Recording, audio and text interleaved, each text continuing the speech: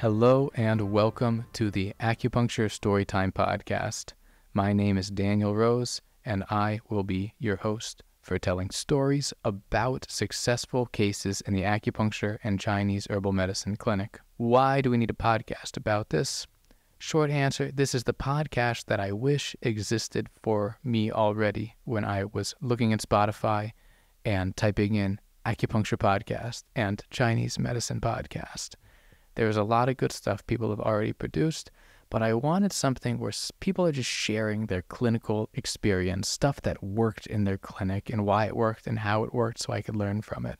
I'm always on the hunt, personally, as a Chinese medicine practitioner. I'm always on the hunt for new books, for new classes, for new teachers, for perspectives to learn in Chinese medicine.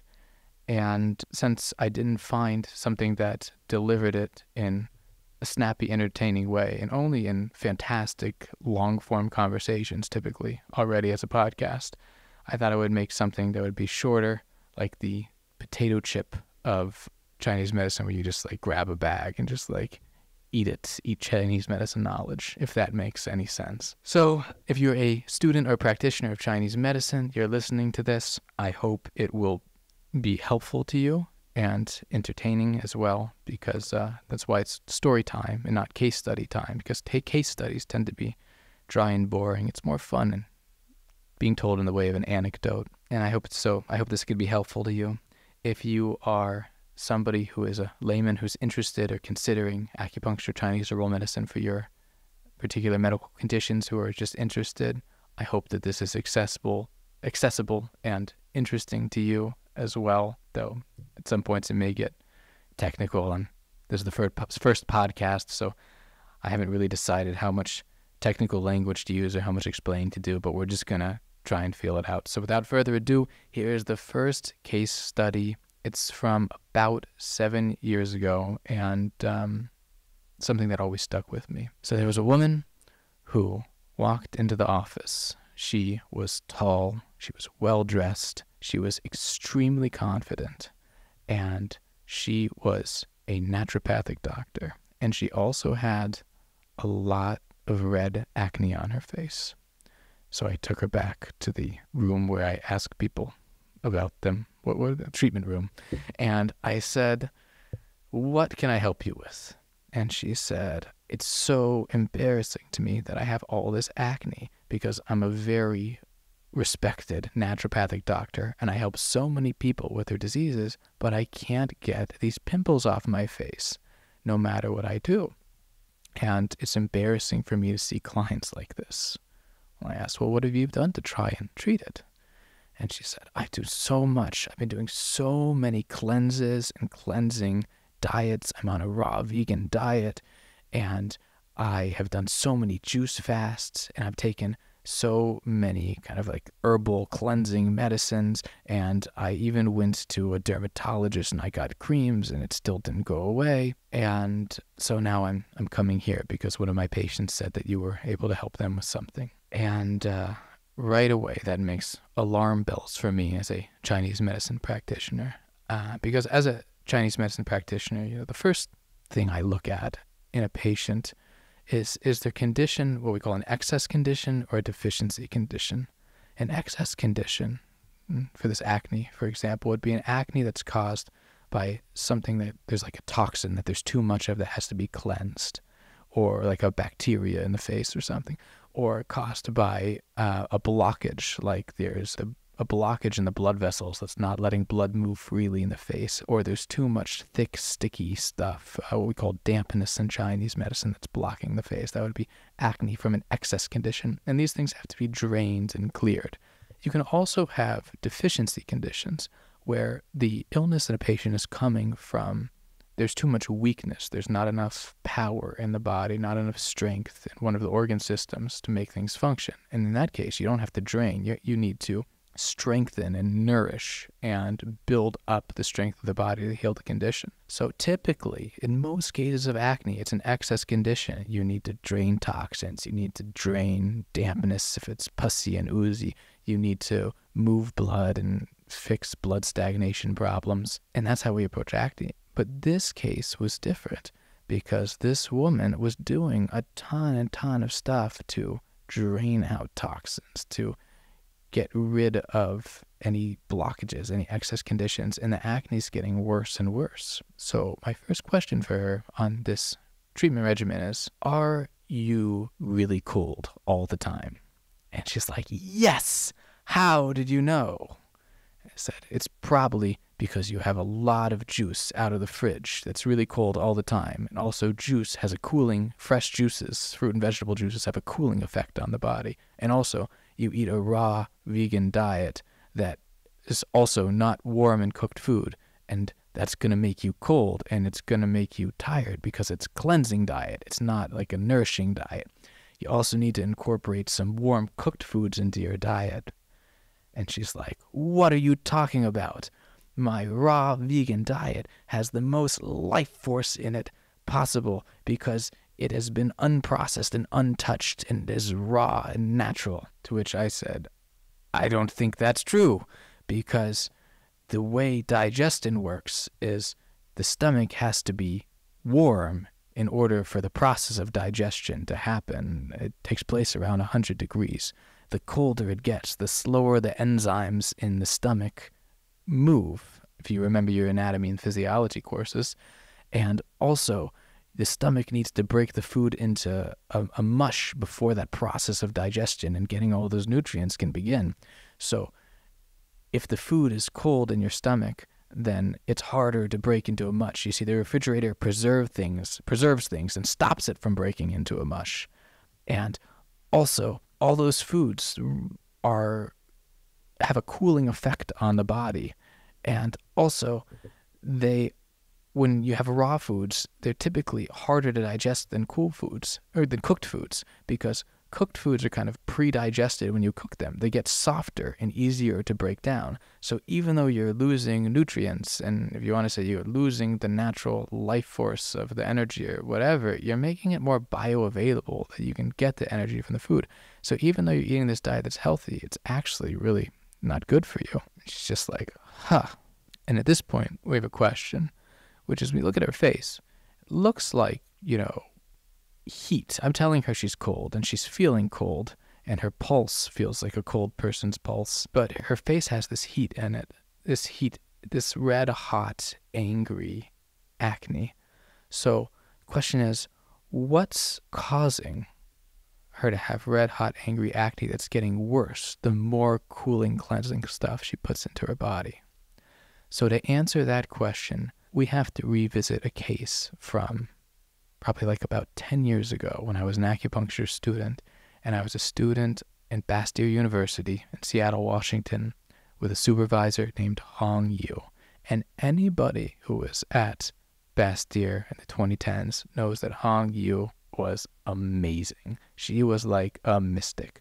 She would feel a person's pulse and then tell them everything about themselves, even stuff that they didn't know.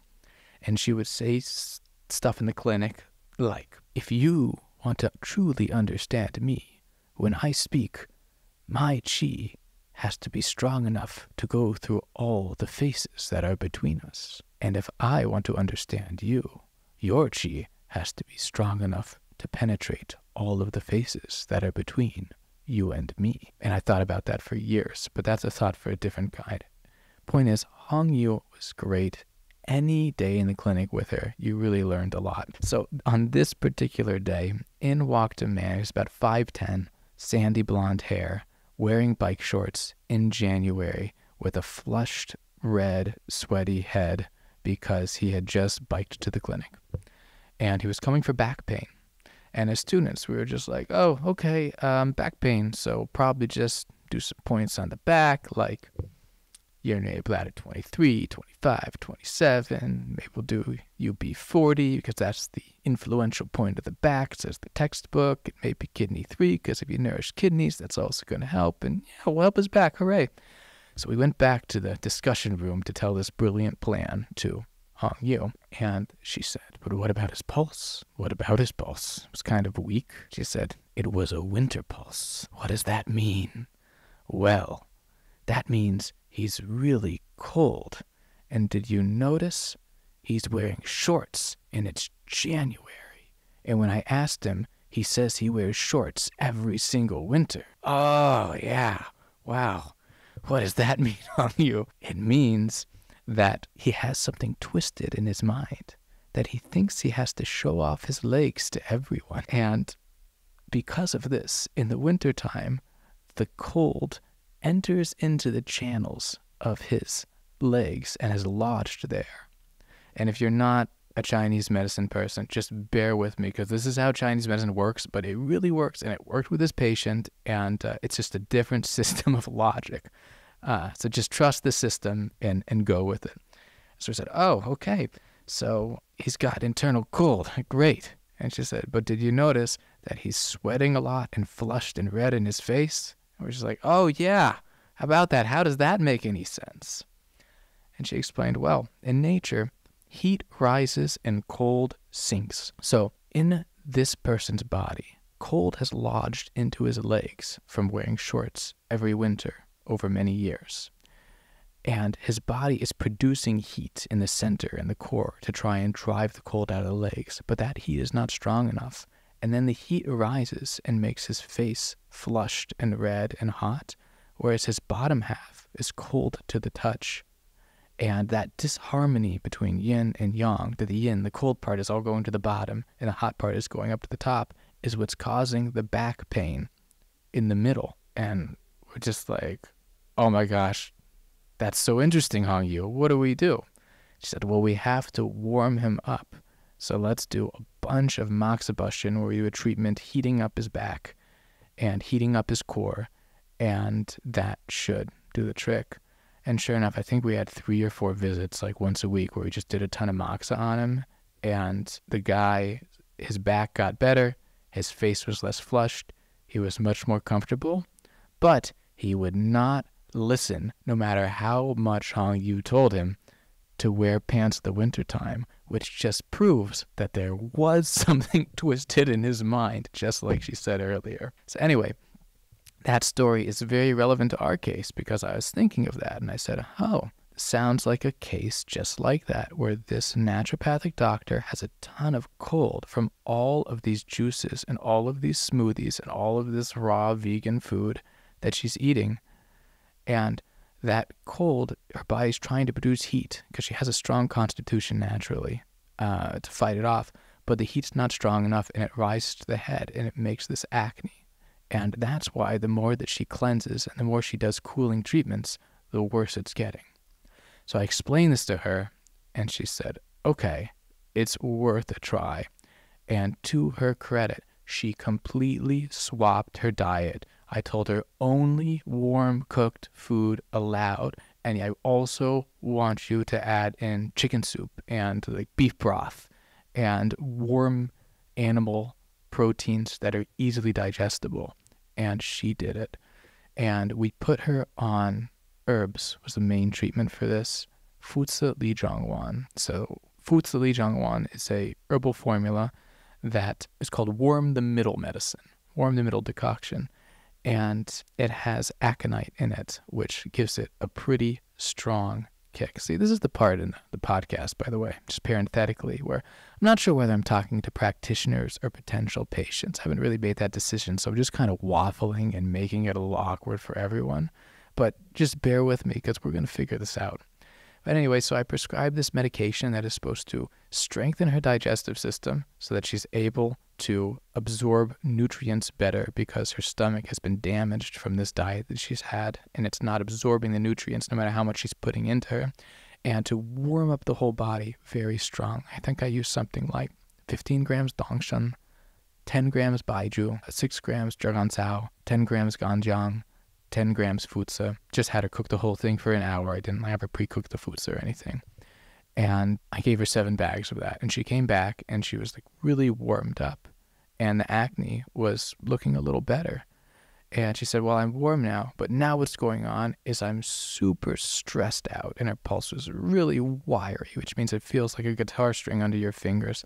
And that means she's really stressed. So I said, okay, well, let's just switch you to some herbs for stress management and see what that does. And I just put her on Xiao Yao San, just basic formula for stress. And so far, I'm not really doing anything to directly address the acne.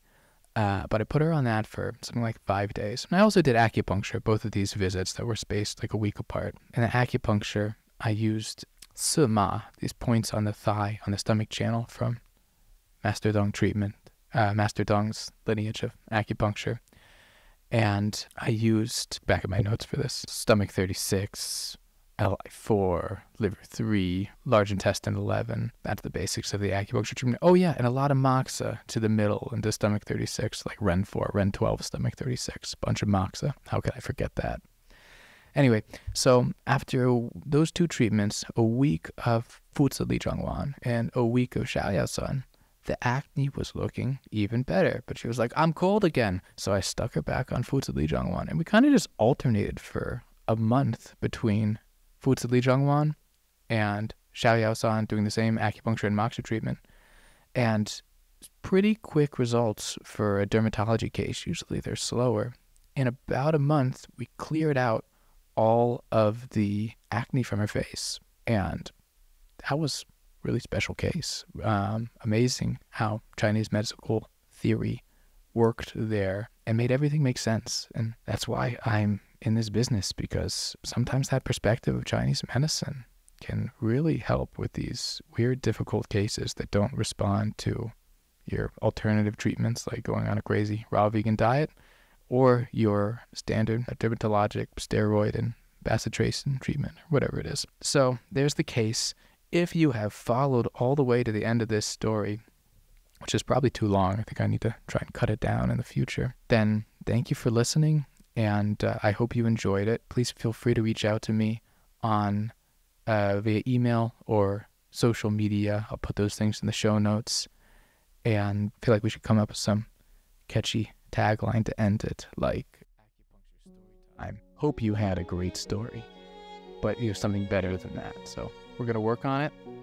And if you have a suggestion for that as well, please let me know. Have a great day.